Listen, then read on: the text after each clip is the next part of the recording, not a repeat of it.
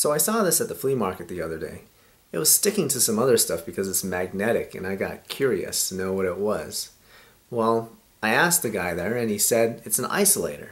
You send a signal into one side and it'll come out the other, but if you send a signal the other way into here, it doesn't come back out. And it works around a gigahertz. And I thought to myself, that's impossible. That a passive component would be able to block a signal from coming back to its source? I gotta see what's inside. And I gotta find out what magnetism has to do with it. Now let's take a look at it before we take it apart. It has two connectors, 1, 2. They are SMA type connections. And then we have a third almost SMA connection here. It doesn't connect to anything, obviously, but it has screws just like the other ones do. So I'm curious to know what that is. Now you can see that they put glue into the screw holes and glue between all of the components. And that's not uncommon in RF stuff because spatial tolerances are very important. Even when the device is shaking and under thermal stress, in order to maintain its performance, everything should stay in the same position. So this might be kind of painful to take apart. We'll see. Okay, that wasn't painful at all. It only took 2 hours, and I screwed up one of my screwdrivers and I broke one of these screws, and I used a hammer and an anvil, and I used a drill press. This thing really was not intended to be taken apart. Everything was glued together. These pieces of sheet metal had to be peeled off. This one had to be peeled off in order to take it apart. Even the screws were glued in place. It was very, very painful. So let's take those out of the way. Now the top cover is a piece of aluminum. It has a hole milled out with a magnet sitting inside.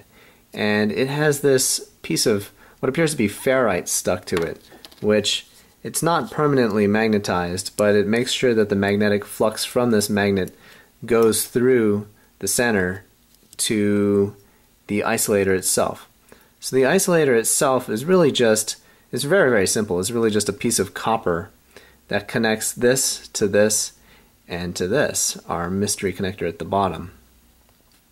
So as you can see, there would be a uniform magnetic field perpendicular to the face of that piece of copper. And that's it, really. The other piece is just another magnet and another piece of ferrite in the middle.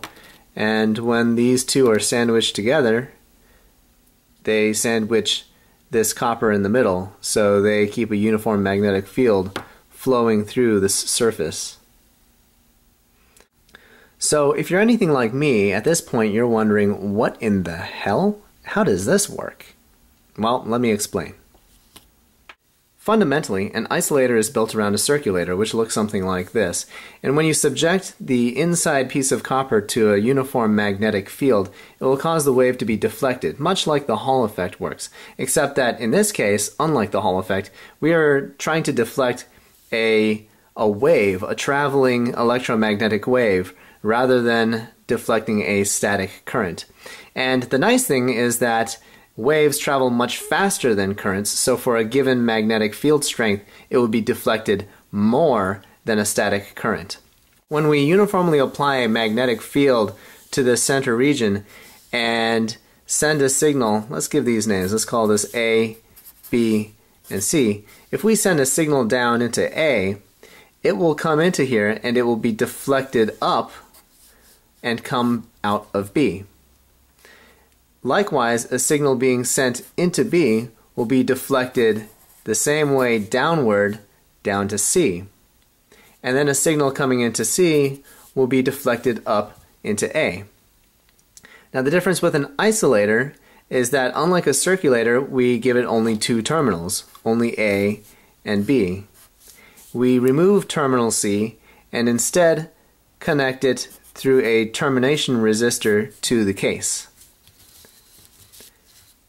So any signal that comes to this termination resistor will simply be absorbed. And so you can see that now if we send a signal into A, it will come directly out of B, but if we send a signal into B, it will come down to C and be absorbed, and so therefore nothing will come back to A. Very clever. So now, instead of calling it a circulator, we call it an isolator.